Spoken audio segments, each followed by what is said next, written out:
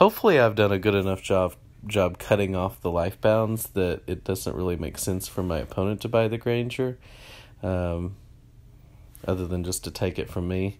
Either way, that's kind of a win-win situation. If he's just buying Granger to take it from me and not able to utilize it to any great effect, probably still winning that kind of exchange.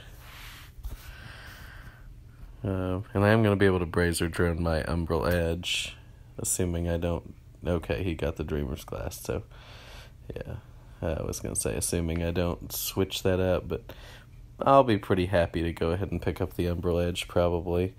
I do know I want to banish an Apprentice.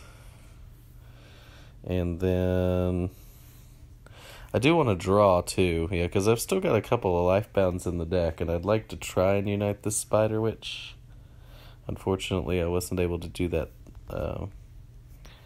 at this point. I will take the Granger. I think it's more important than taking the Recycle Crab, even though I could put it directly into play. And then I don't think I'll take a Heavy or a Mystic. I think I want to keep my deck thin. We're still pretty early, and I'm setting up for probably a more ridiculous turn. I mean, I could take the other Brazier Drone, but I don't think that I really need to. I think, again, that one Brazier Drone is probably going to be as many as I'm going to need or want. If you can make it feel like it's one rune and draw a card every turn, it's a pretty effective card. But just feel, you have to feel like that it's almost like a wolf shaman that you have to work for in a lot of circumstances. You get it for 2 rune. Then you have to try to make it work, otherwise it's just an apprentice. So, not excited to go overboard on this. Meanwhile, he is still banishing with his Deathsworn Warrior, adding more Mystics. I feel like I'm going to be trying to add that Tower Scar if I can, though I also want to get the Beast Staff because of the Brazier Drone. Maybe I'll be able to do both. I will start by picking up a Soul Gem, beating the Gromites. And I will... Let's see. So I could... Okay, there's a lot of rune. Okay, so now I have 7 total that I can produce this turn. I could buy this Synchronizer and pick it up with the Brazier Drone, and then that lets me buy the Tower Ascara as well. And I think that's what I want to do. I think that's the maximum value here. So, do that. Because, the maximum value that I can get while still buying the Tower Ascara, which is something I wanted to do. So... otherwise, looks like I'm going to be beating up on some Fanatics, and that's all I can do this turn.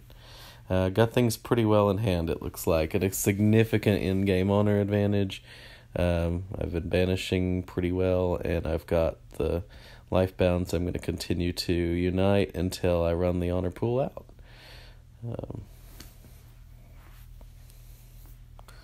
He's got some rune, but it's going to be really hard with just a bunch of rune for him to catch up, even if he could somehow build a larger deck. My in-game honor turns are probably going to continue to accelerate here.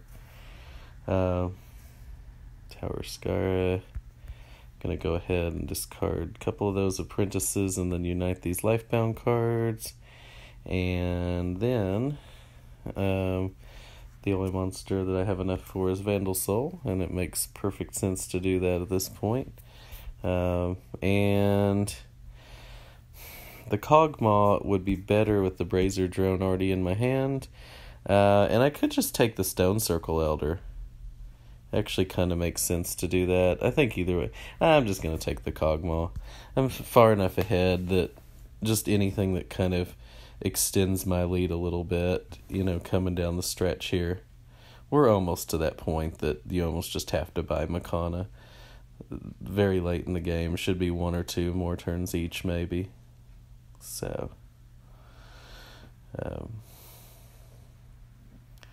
is that Deathsworn Warrior? So, like I said, I'm just not sure about keeping that card around this long. even though it got rid of a lot of his starters, he still had to keep drawing the Deathsworn Warrior. It was kind of like having an additional militia. So, I think that may have given me some advantage. I think a big part of it was just going ahead and gambling on the Spider Witch early to go with my Shadowcaster. I think it's just really hard to pass Shadowcaster turn 1.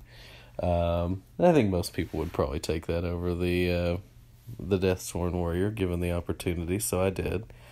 The Spider Witch, I'm not sure, but I think that play is right, especially with the open board the way it was. Maybe if it was less open, and you're only going to have 1 or 2 cards you're going to have an opportunity at necessarily before the monsters kind of swarm the board, it might be different. But in the case and the situation the way it was, all things being equal, basically, most of the time, I would prefer to get that Spider Witch, especially if I already have a Banisher. So I can put the Stone Circle Elder on top. That seems pretty good. And then at this point I can't buy... I forgot my Synchronizer. Yes, I can, in fact, buy the Spark Sprayer without popping anything here. I think I will, because I can leave the Ascara of Souls on board, and then that gives me something to shoot for next turn with my Stone Circle Elder. So, assuming there is a next turn, which there probably will be. He's really bought a lot of Mystic, so. There's the Beast Staff. He does have a decent amount of Makana going on.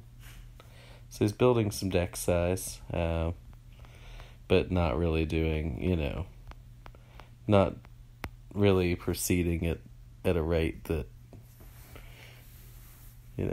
I guess given some time, if I weren't uniting a bunch of Lifebound cards, his Makana maybe could have grown out of control, especially with the Dreamer's Glass. But as is, I think every turn I'm just extending my lead at this point.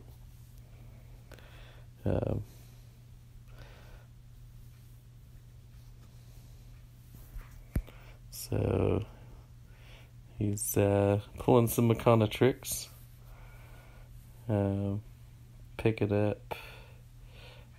up the Wormhole to get the Crab back and doing some banishing. Good stuff. We get the Auto Builder. Alright, so I'll start by putting the Ascara on top and then basically directly in the hand. And see what kind of a soul gem I get. It's our Initiate. And then I will, let's see, I can't quite, I could put a heavy on top. It's not enough really to get around to where I really want to be, which is like the Unchained Fates. Either way, I am going to pick up the Spark Sprayer. And I'd probably be happier just trying to draw the Void Avenger. So, hey, there we go.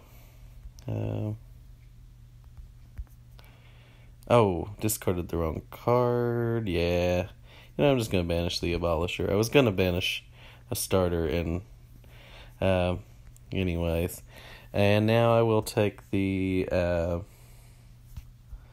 I think I'll take the Tarek the Trickster and copy the Honey Siren, and I need to actually move pretty quickly here. And just put this on top. Kind of running out of time at this point, so I'm just going to take a couple heavies and end the turn. Hopefully he will end the game. If not, I'll just have to take a very fast turn on this last turn, but should be fine. Like I said, I've built a large enough lead. I think I slowed myself down to some extent, kind of, trying to talk through some of the plays and trying to explain some of the thinking that went into this. I I'd like to do longer games, but the problem is sometimes if I pick a 30-minute game, my opponent feels like that they should be playing other games at the same time too, and then the video is going to drag on with a lot of downtime, and we certainly don't want that. So sometimes this is, what we run into, and I just didn't pay much attention to the clock. I kind of felt like I was going to end this game pretty quickly because of the life-bound stuff that I had going on, so I wasn't really that worried about it. But if I do get another turn, I guess I'll just, unite the Granger and kill a cultist or something and end the turn. Unite the Granger and the Cyril and kill a cultist, I mean. That'll make sure I get plenty of honor. He really does have a lot of Mechanism going on over there. Surprisingly effective. I guess pulling the Hedron Pyromaniac Bracer Drone tricks, pretty sweet. Not bad at all. I might actually need to beat the Gromites just to make sure, if I get another turn. Just to make sure that, I have enough of a lead. I think I do, but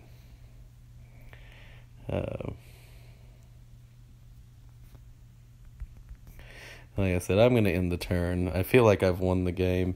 I could have clearly gotten a significant amount of more honor there. I just didn't want to run out of time. I want to be able to show you guys a final score. And get credit for the win,